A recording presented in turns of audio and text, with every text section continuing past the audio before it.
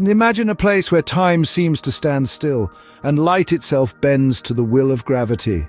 Imagine a realm where stars orbit at mind-boggling speeds and the laws of physics are pushed to their limits. This is the reality at the center of our galaxy. The Milky Way's center that we call home is about 27,000 light-years away from us.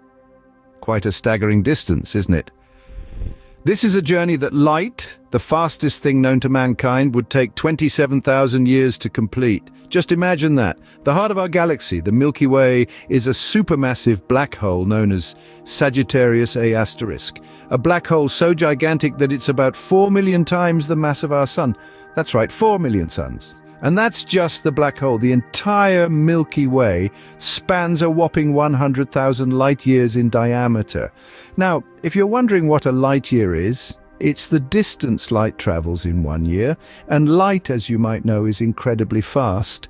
It sprints at a speed of approximately 186,000 miles per second. Yes, you heard it right. Miles per second, not per hour. In 1 year, light can travel about 6 trillion miles.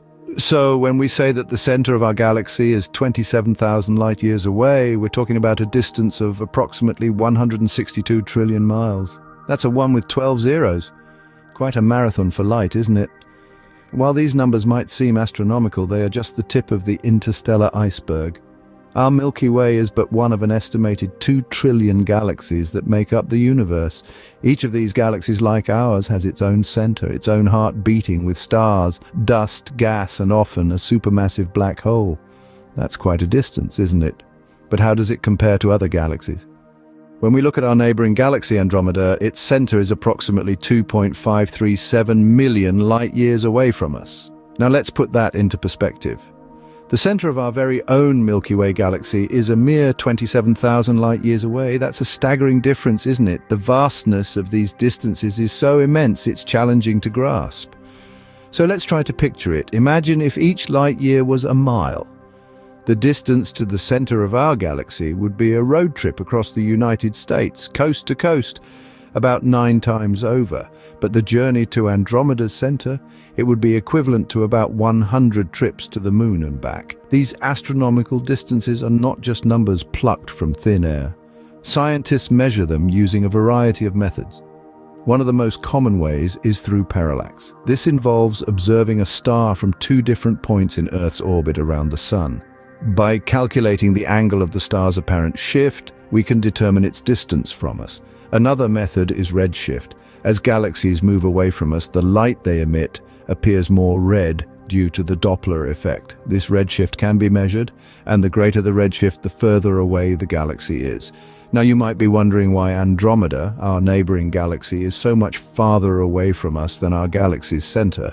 Well, that's because we're part of the Milky Way. We reside within its spiral arms, whereas Andromeda is an entirely separate galaxy far beyond our own. So when we compare the distances from Earth to the centers of the Milky Way and Andromeda, we find a significant difference. We're talking millions of light years versus thousands. That's a whopping difference, isn't it? But distances aren't the only thing that differs. While our Milky Way's center houses Sagittarius A asterisk, a supermassive black hole, other galaxies have their own unique centers too.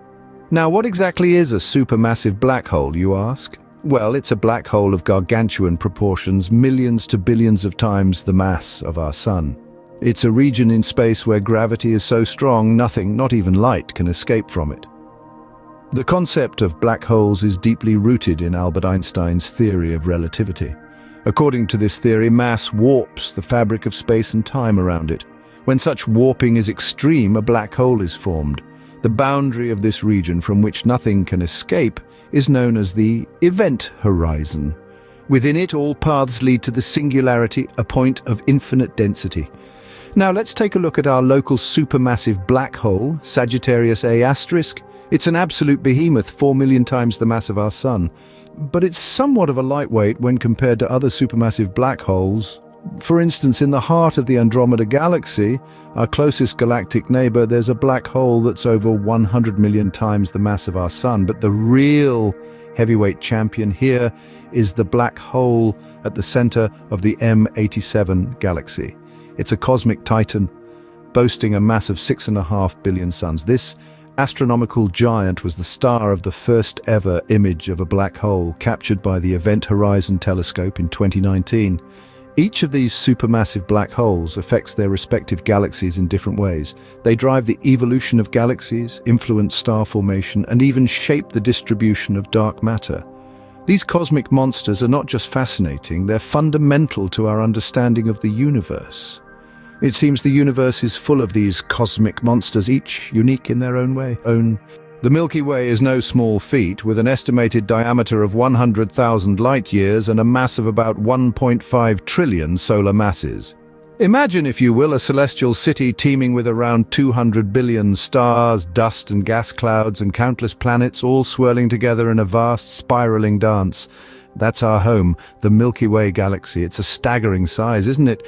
Yet in the grand cosmic scheme, it's just an average-sized galaxy. Now let's embark on a journey beyond our galactic borders. Prepare to have your minds blown as we compare our Milky Way with some of the universe's other galaxies. Take Andromeda, for instance, our closest spiral galaxy neighbor. It's a whopping 2.5 million light-years away and is about 1.5 times larger than our Milky Way. Its mass, too, is a staggering 1 trillion solar masses, a celestial heavyweight indeed, but the true behemoths of the universe are the elliptical galaxies. These galaxies are monstrous, often reaching diameters of over 2 million light-years and containing up to 10 trillion stars. The most massive galaxy discovered so far, IC 1101, has a diameter of about 6 million light-years and a mass of around 100 trillion solar masses. That's nearly 70 times the mass of our Milky Way. So how do astronomers estimate these mind-boggling values? They employ a variety of methods and instruments, from telescopes that observe different wavelengths of light to mathematical models of galaxy evolution. They study the motion of stars within galaxies, the distribution of galactic clusters, and even the gravitational effects galaxies have on their surroundings. It's a complex process, but the results give us a fascinating glimpse into the vastness of our universe. Despite our Milky Way's impressive size and mass, other galaxies can make it look like a cosmic lightweight. So, the next time you find yourself gazing up at the night sky, remember, we're just a small part of an incredibly vast and awe-inspiring cosmic dance. So how does our Milky Way's center compare to other galaxies? Let's recap what we've explored. The distance from Earth to the center of our galaxy is approximately 26,000 light-years. Nestled at the heart of our galaxy is a supermassive black hole named Sagittarius A*, which is over 4 million times the mass of our Sun. When it comes to size, the Milky Way's diameter stretches about 100,000 light-years across, making it a mid-sized spiral galaxy. As for its mass, our galaxy weighs in at around 1 to 2 trillion solar masses. In comparison, other galaxies can greatly vary in their distance from Earth, the type of black hole at their center, their size and mass. From dwarf galaxies to elliptical behemoths, the universe is a diverse cosmic playground. While our Milky Way is unique in its own ways, the universe is teeming with galaxies that are just as fascinating, each with their own unique centers.